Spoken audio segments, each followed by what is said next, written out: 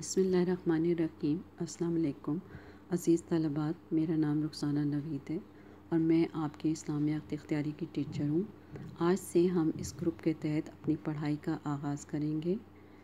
آپ کے سامنے جماعت نہم کی اسلامیات اختیاری کی کتاب موجود ہے۔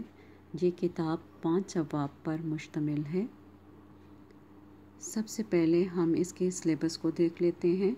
باب اول القرآن، نمبر 1 فضیلت قرآن، نمبر 2 آیات توحید و صفات باری تعالیٰ، نمبر 3 آیات رسالت و شان رسالت ماب، نمبر 4 آیات ایمانیات۔ باب دوم الاحادیث، اس باب میں حدیث نمبر 1 تا 12 ما ترجمہ و تشریح پڑھائی جائے گی۔ باب سوم تعلیمات اسلام، نمبر 1 توحید، نمبر 2 اطاعت رسول صلی اللہ علیہ وسلم، نمبر 3 طہارت، نمبر 4 علم کی ترغیب، نمبر 5 عدل۔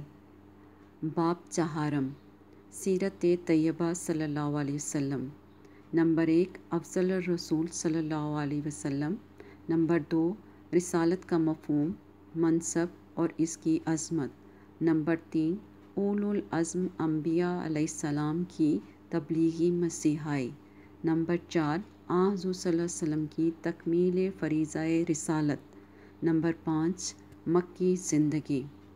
باب پنجم عربی زبان کی گرامر، اس باب میں آپ اسم، فعل، حروف کی پہچان، اسم معرفہ نکرہ اور واحد، تثنیہ، جمع، مذکر، مؤنث اور ضمائر کا مطالعہ کریں گے۔